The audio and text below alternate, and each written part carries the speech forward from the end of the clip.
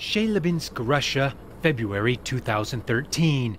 An asteroid cuts the sky, terrifies local residents, and reminds the rest of us that eventually one with our name on it could be coming our way. With that in mind, these two scientists from NASA and the European Space Agency are putting their considerable brains together.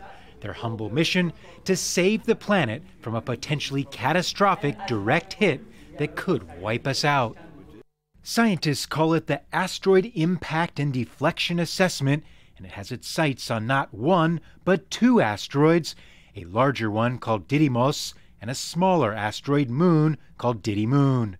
Neither is expected to hit Earth, but they'll be used as target practice nonetheless. NASA's craft aims to crash into Didymoon and, like a giant game of cosmic snooker, push it in another direction.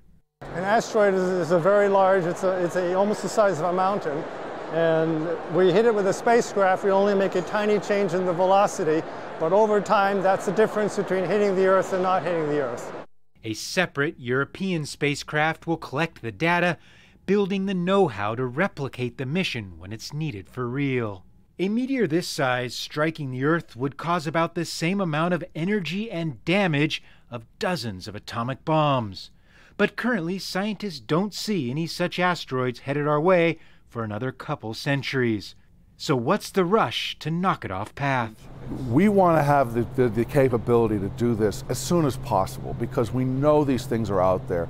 But to find all the things that are potential threats is a very big goal. But now this particular mission is to go the next step, which is something very, very important, which is what are you going to do about it if something's actually got your name on it?